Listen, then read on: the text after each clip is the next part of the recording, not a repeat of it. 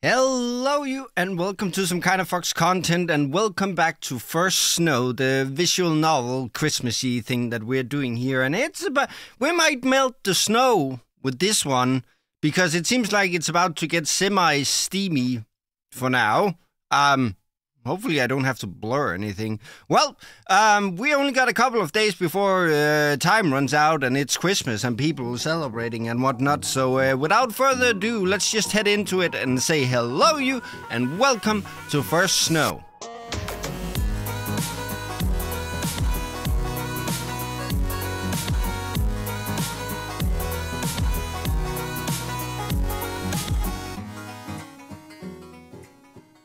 As Eileen sets her previous painting on the kitchen counter, I pop into the bathroom. Alright, hang on, let me turn down the game a little, I can't hear myself.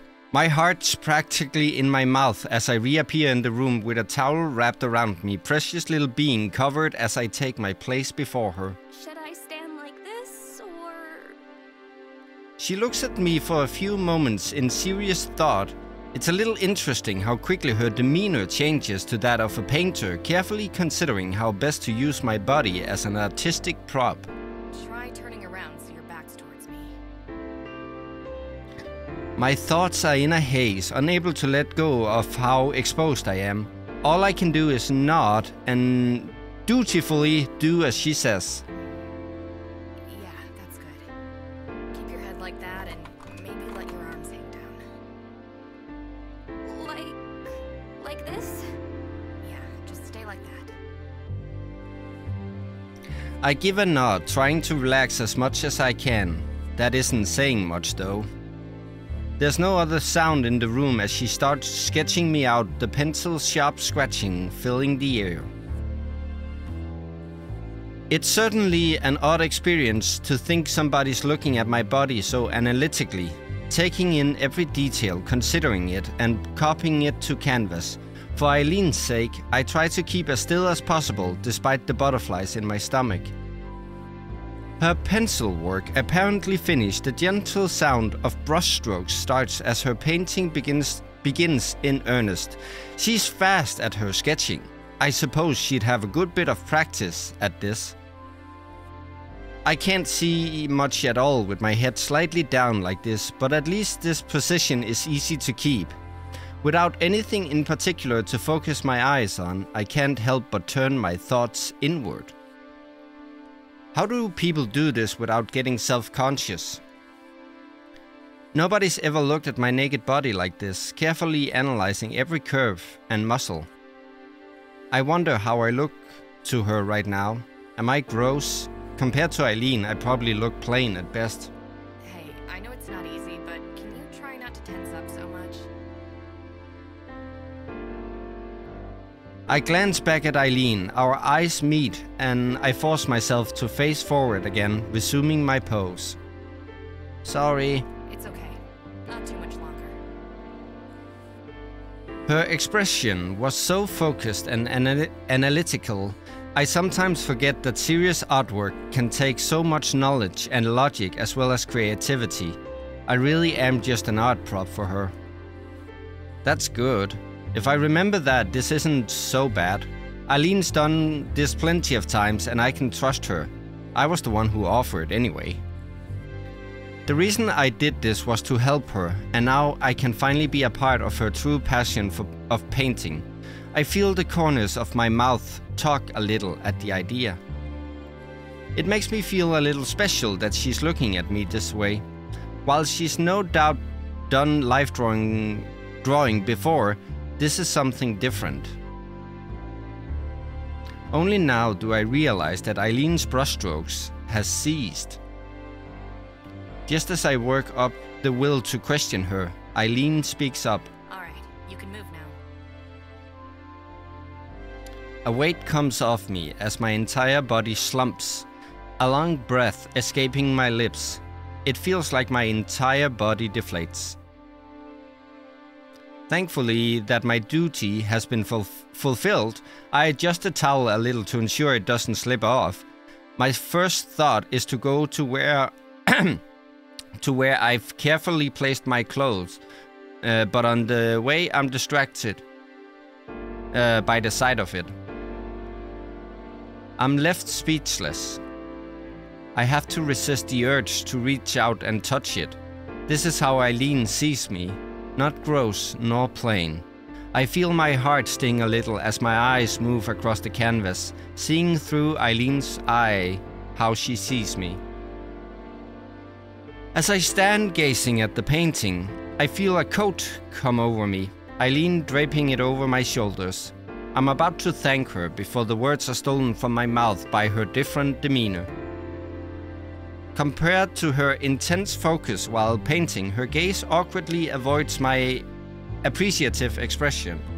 All I can do is smile as I clasp the coat tight, the bashful Eileen standing in silence beside me.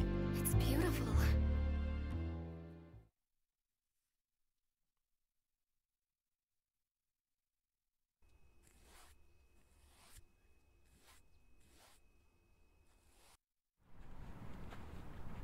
The streetlights lead us along as we walk along the snow-dusted street. Their pinpricks of light piercing the evening's darkness. The two of us walk side by side without a word, the only sound being snow crunching underfoot. Far from the silence feeling oppressive, I'm rather glad that we don't need to fill the air with idle conversation. With our classes finished, I offered to repay her for the dinner she'd made for me. Hardly one to turn down a free meal, she readily accepted. It's not like that excuse to bring her over was a lie, as such, or at least that's what I tell myself. In truth, I want to be closer to Eileen. As I throw furtive glances at her, to her, I muse about how the times we're together feel different to when I'm with others.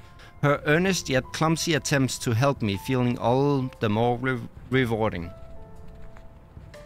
I'm not sure, but I don't think these feelings are just friendships anymore. You're lucky to live so close to school. I still have no idea how you can hike all the way to your place every single day and not be exhausted. That's what happens when you don't wimp out of walking.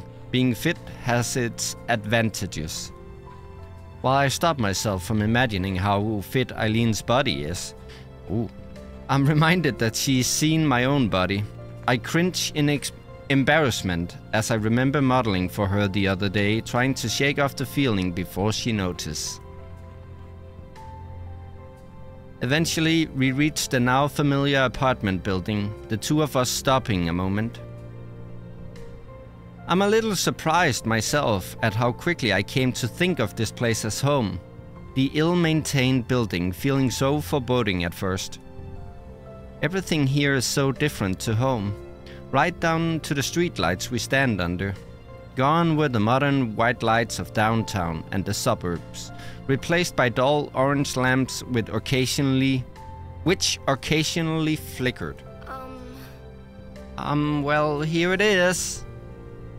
I'm more than a little nervous about what she thinks of this new home after bringing her all the way here. Rather than judging me for it, she looks more to be careful studying it. My nervous attempts to read her stoic gaze gets me nowhere. Looks nice. So what's your roommate like, anyway? No sooner do the words leave her mouth than she jumps from a hand latching tightly onto her shoulder. I didn't even notice her in the darkness. She must have been having a smoke outside when she saw us. Hey! Yo. As we sit at the dinner table, Eileen's gaze has trouble staying on us. I know those eyes well. They're those of a tourist, taking in everything around them while desperately trying to engrave it in memory. Or perhaps in order to judge my living conditions. I have to admit, this must look a bit shabby compared to her home. She surely worked out that I'm not exactly well off from the area already, though. Compared to Eileen's apartment, ours is full with the artifacts of life. A couple stuffed animals, some movie posters and DVDs around the place. Sorry. An aging console next to the television and various bits and bobs accumulated through the years litter the room. Eileen's eyes pass over it all, but she stays unusually subdued. Perhaps the reason isn't the room itself, but the person sitting across from her. Huh? So this is where you live, huh? Sorry if it's a bit cold. The heating's having problem. Yeah. You mean having problem as usual? There goes trying to put up a front. I know it doesn't look great from the outside, but we try to keep the place nice to live in. Fixing leaks, giving the place a lick of paint, patching holes and all that. Get Allison a crash course in handiwork too. It isn't much, but it's home. That gotta count for something, right? It does. You've done a good job on making this place homely. You never told me you were this good at science and math, Allison. No wonder it seems so easy for you.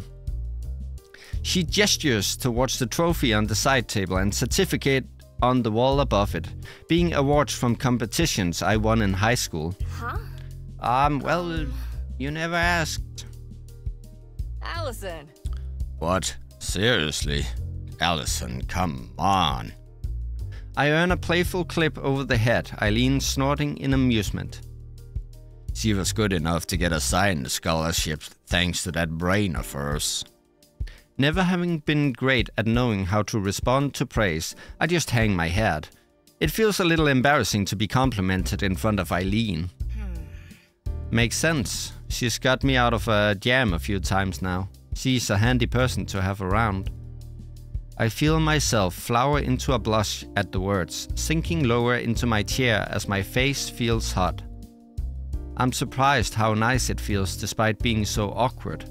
A smile spreads on my face as my legs sway beneath the table with unexpected energy. It feels different when it comes from Eileen. Thanks. Thanks for the food, by the way. Yeah. Yeah, it's nothing. Nice to finally meet someone from Allison's side of the fence for a change, actually. I was starting to get worried that she didn't have any friends.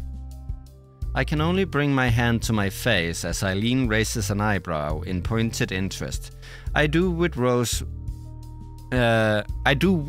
Rose wouldn't make such a big deal of my being shy. Huh?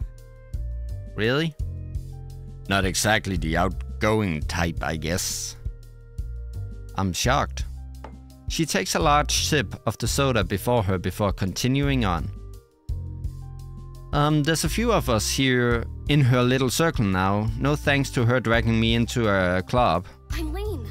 You agreed to come. It's Caprice's club anyway. Huh. Oh, so now you have nothing to do with it? This is a new story.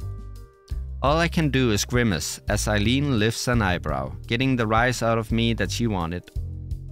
She softens the blow a little with a small nudge from her shoulder, earning a smile from Rose. Eileen gives a mighty yawn, poorly hidden by a hand over her mouth.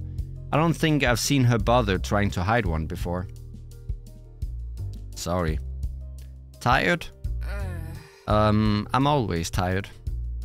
What's with the bags under your eyes, anyway? Rough night?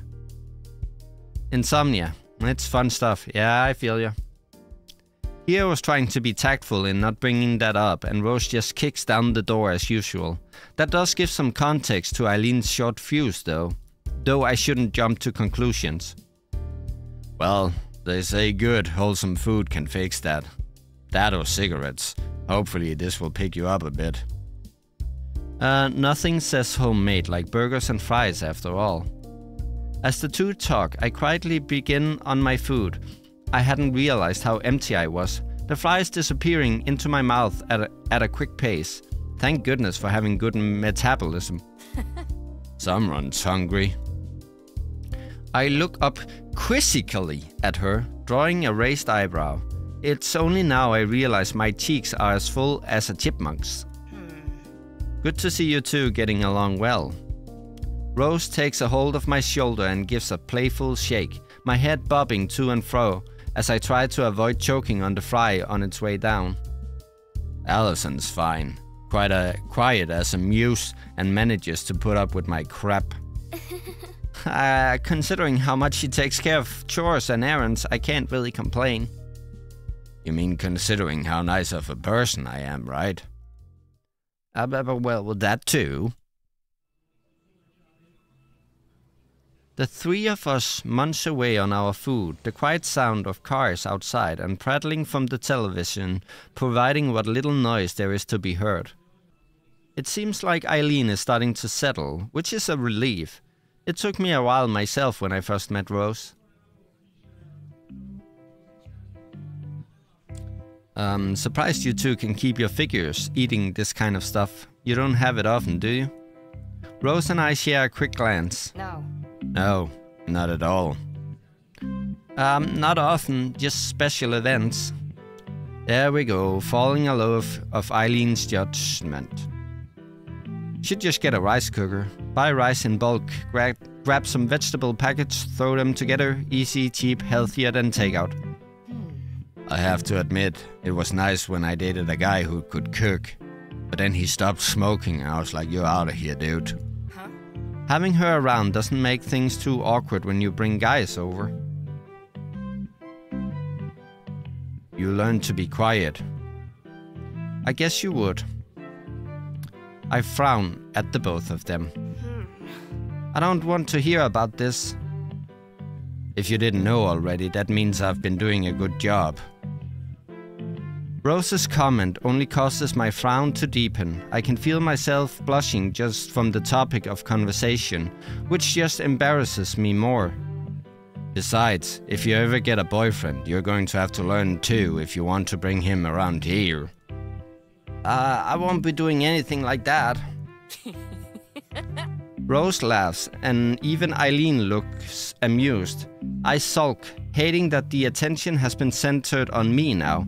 I especially don't want this kind of conversation around Eileen. Thankfully, Rose seems content with her teasing. So what's your story? You're friends of Allison, right? Turned out that way. Just another student at the community college, majoring in art. The artsy type, huh? Going for the big bucks then. Thanks.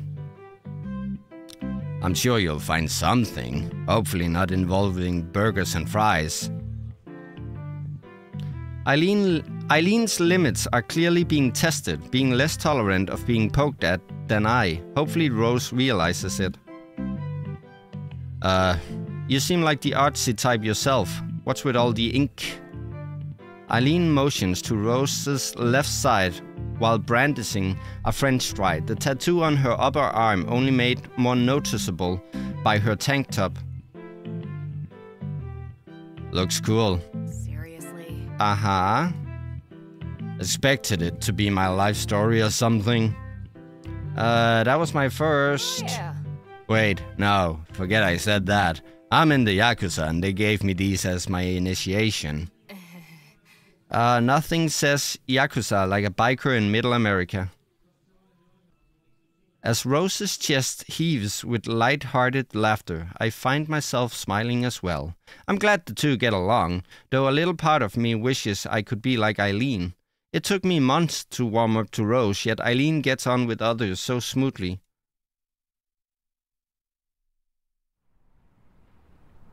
Standing in front of the apartment once more, we say our goodbyes for real this time.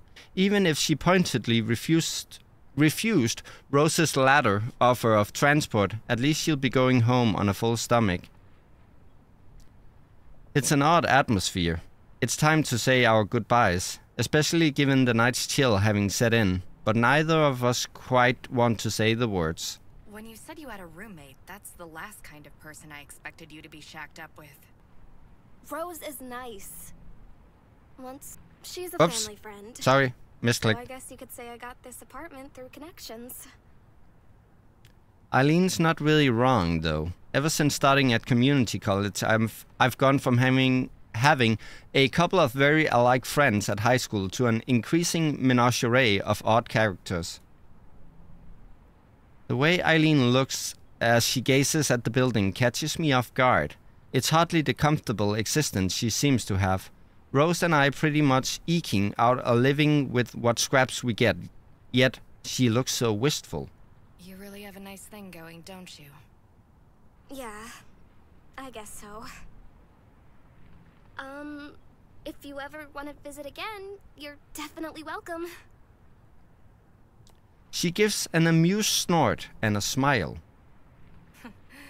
I'll have to take you up on that sometime.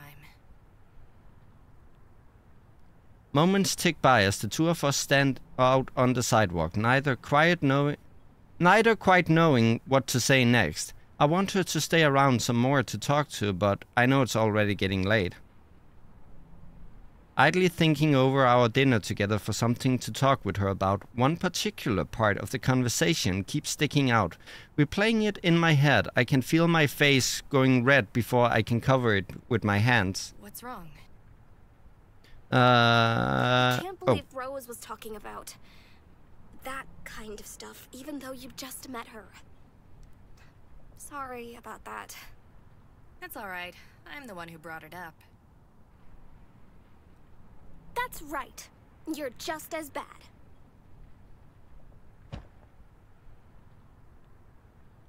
I give her shoulder a firm tap, immediately feeling conscious of the gesture.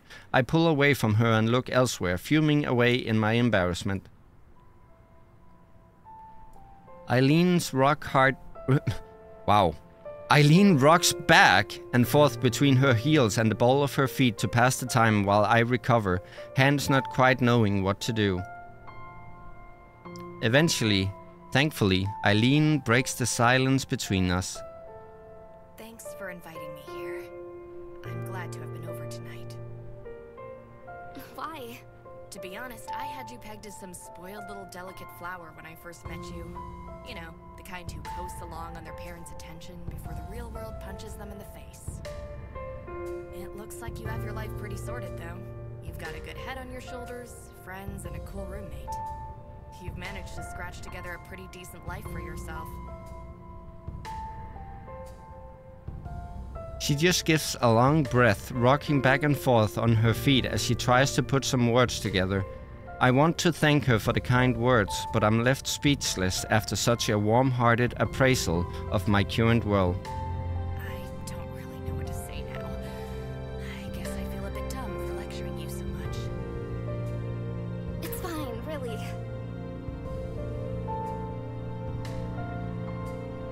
My frantic brushing off of the idea puts the both of us back on the back foot. Smiling with that wonderful rare smile of hers, she seems to accept the situation. Before I can say anything more, the blonde girl turns to begin the long walk back home. Without looking back, Eileen simply raises her hand into the air as she strolls off down the road. She's as confident as ever. Things just happened around me and I worked problems out as they occurred. Is that really worth respect? It feels strange to have someone I admire to turn that right back to me. I feel my heart sting as her figure gets smaller in the dark night sky, but there's nothing I can say or do. Just watch her go. Oh. The cold night's breeze wafts past the balcony, my thin jacket doing little to stop it.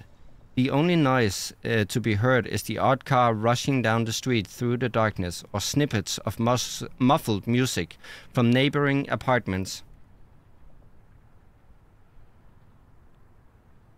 Moments like this are nice, circumstances aside, just being able to be alone with my thoughts without the distraction of others. That said, I already have my answer to what had been on my mind.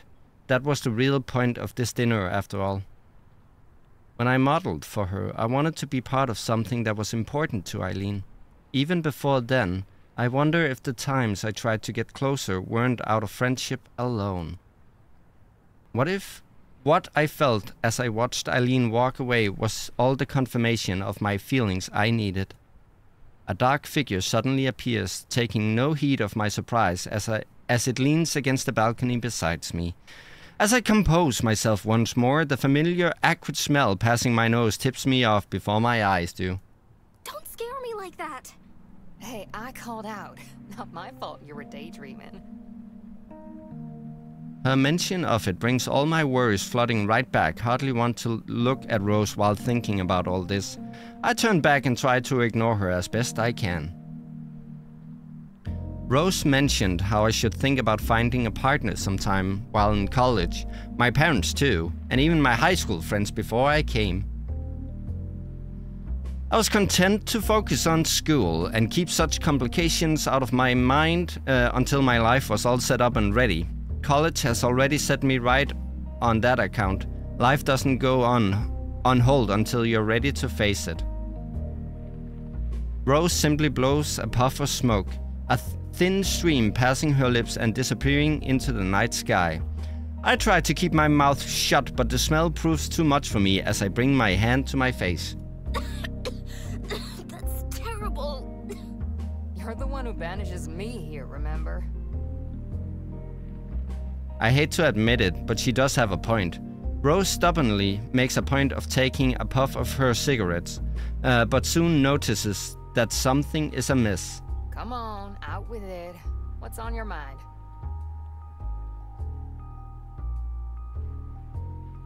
It'd be easy enough to wave her off. One of the things I like about Rose is that she knows when to step back, and this is the kind of thing plenty of people keep private.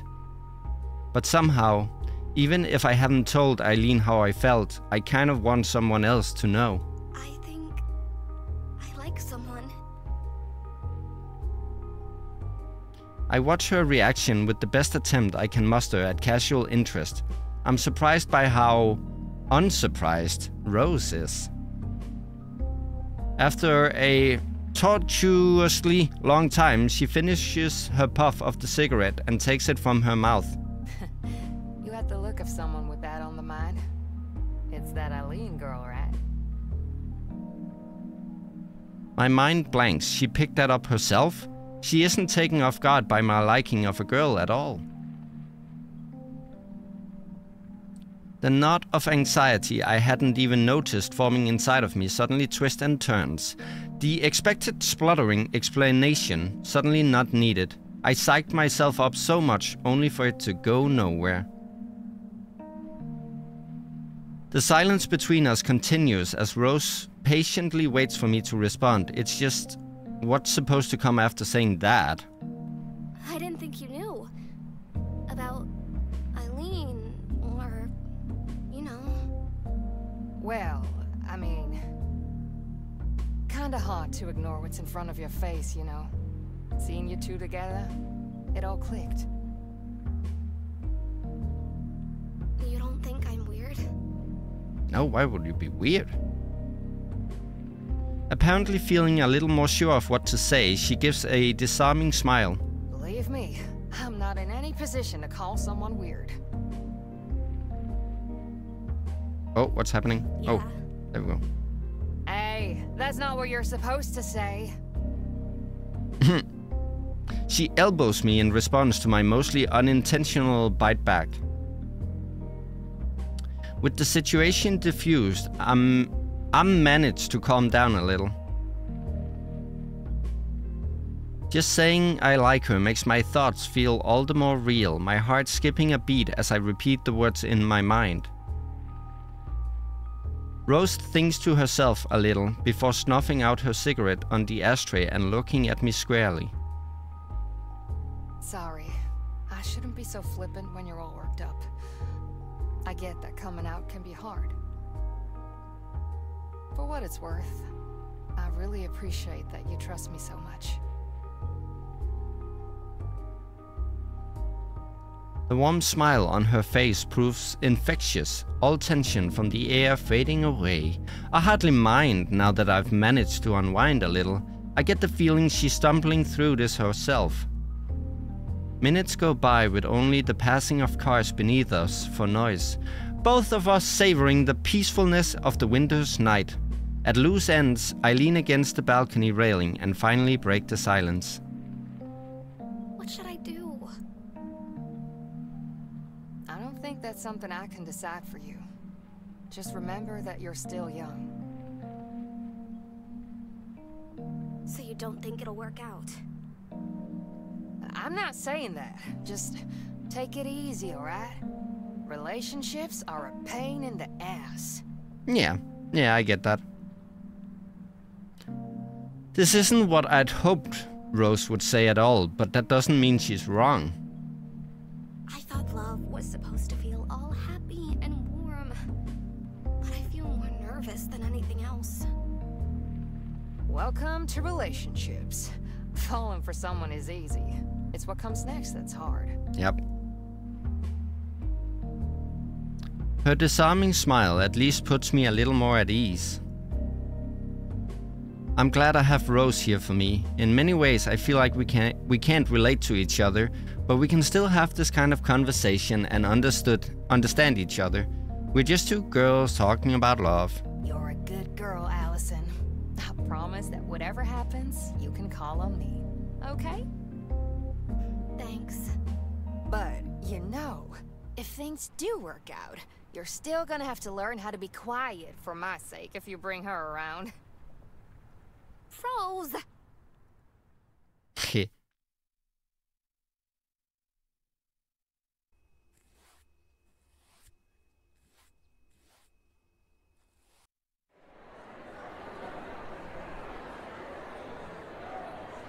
While I'd had my doubts, the city workers managed to get the Christmas tree in the city's main square finished just on schedule for the first day of December. Its oversized tinsels and baubles gleam happily in the morning's light, proudly announcing the coming holiday.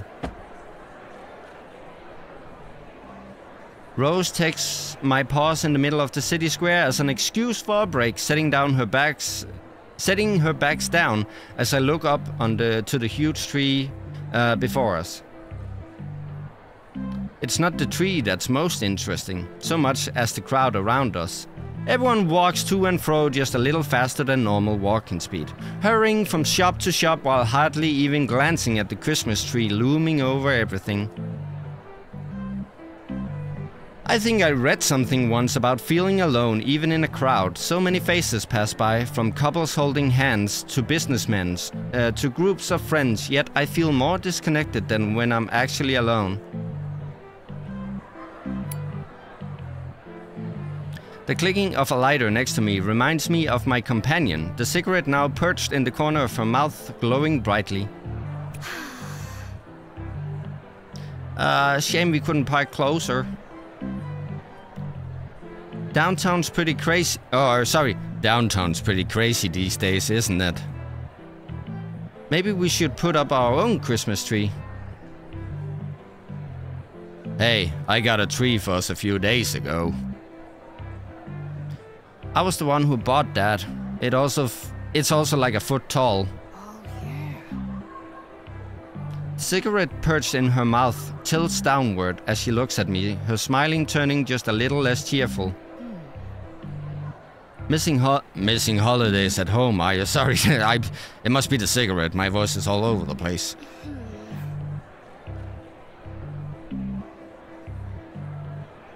She clamps onto my shoulder and gives me a firm shake.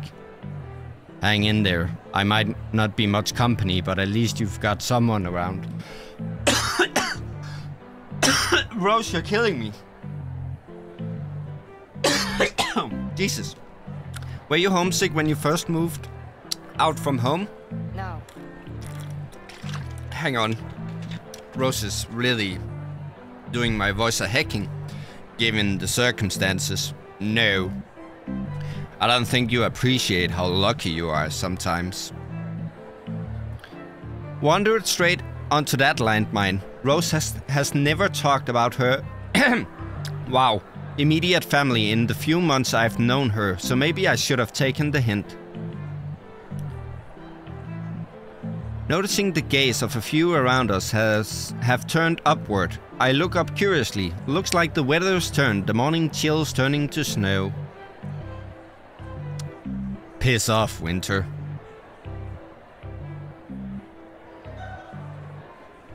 With a dissatisfied puff, she puts out her cigarette on a nearby bin lid before flicking it Flicking it in with a practiced motion. Taking her backs up once more, we continue the slog back to the bike.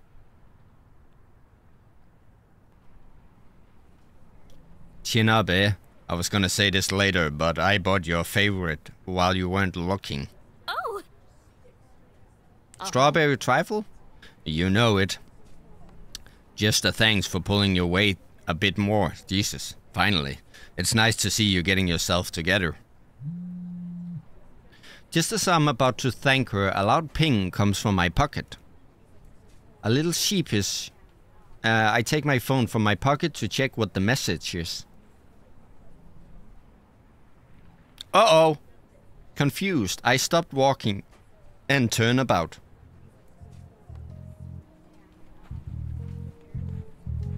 Eileen holds her hand high as she slowly walks up the street, slipping her phone into her pocket as she arrives. I'm happy to see her, but something makes me hesitate. Something Rose picks up on, going by her churlish grin. I know full well I've fallen for Eileen. My stomach tying itself into knots at the sight of her makes me realize that asking her out will have to come sooner rather than later, if she's even interested in girls, that is. Trying to put my worries out of my mind as best I can, I do my best to act natural. Act natural! Act natural! Rose, start smoking. You sure been getting some use out of that phone. Morning. Starting to see the appeal of these things. Yeah, morning, Rose. Hey. Sup? Just out for a walk. The apartment gets stifling after a while. Not interrupting anything, am I? When she puts it like that, she sounds far older than she should. In fact, given she didn't own a smartphone, likes simple walks alone and spent her days painting, I'm starting to doubt the girl I fell for is really my own age. As the two strikes up a casual chat, I remember how Eileen and I came to meet, being pushed into the club, taking chance after chance to come closer to her, in hopes of spending more time together. It's only that persistence which gained me her friendship. My heart begins to beat as I talk myself into the plan forming in my head. Pushing myself got me this far. Perhaps if I could take one more step. Hey, Rose, can I leave these with you? She hesitates at the change of plans. The words blurted out before I can stop myself. Sure. Sure, I'll see you later. If you need a pickup, just call. Before I can so much as thank her, Rose quickly starts the work of strapping the shopping bags to her bike. It'll probably be easier to get everything home without me on the bag anyway. Eileen and I give her our goodbyes. Eileen and I give her our goodbyes to her as we walk on, Rose waving us off. As we go, I think I see a small grin on her face. I guess she worked it out. Once again, we're alone with each other. My stomach twists and turns as I desperately try to find some small talk to fill the air with. Not that Eileen looks fussed about it at all.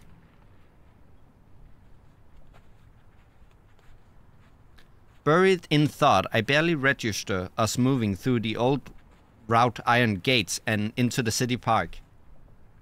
Wait, whoa. I misclicked something. There we go. The water in the ponds lies nearly still, the ducks lazily bobbing about with the odd flap of their wings to shake off the snow. The normal rustling branches of the trees stay silent as they gather falling snow, green slowly turning into white. With everybody in town busy shopping, all that's to be heard as we walk along the wide paths are our footsteps on freshly fallen snow. Do you come here much? Yeah, every so often. Nice to just think to myself a bit without being coped up. And you? Only when I was younger. I like to feed bread to the dogs. You shouldn't do that. Bread is bad for dogs. I feel like I should have guessed that answer from you. All I can do is pout as she gives a smug smile at my expense. Even as we walk on through the otherwise empty park, I can feel my eyes lingering on her. That difference between us is probably what drew me to her, now that I think about it. I've never felt like this towards anyone else before, but I know my feelings are genuine as I gaze at her. If she spends Christmas with her family, I won't get to see Eileen again until classes start in the new year. Telling her what I feel might ruin everything, but I don't want this to linger like a hanging thread. If she can push herself towards her goals, then so can I.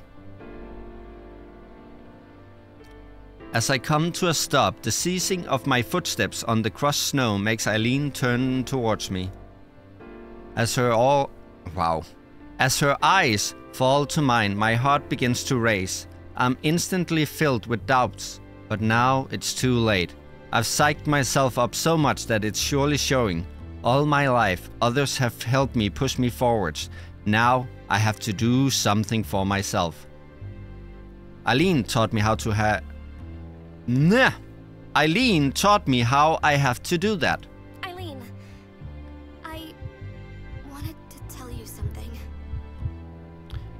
With my voice shaking and a hand clutching my other arm tightly out of nervousness, I take a long breath to clear my mind and sort out the words in my head.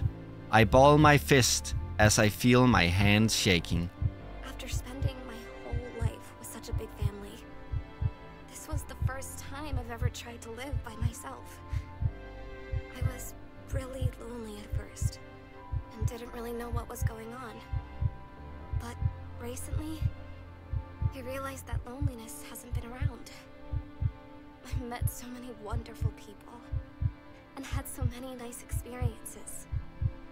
Now, I'm looking forward to every day, and what fun things might happen. A lot of that is thanks to you.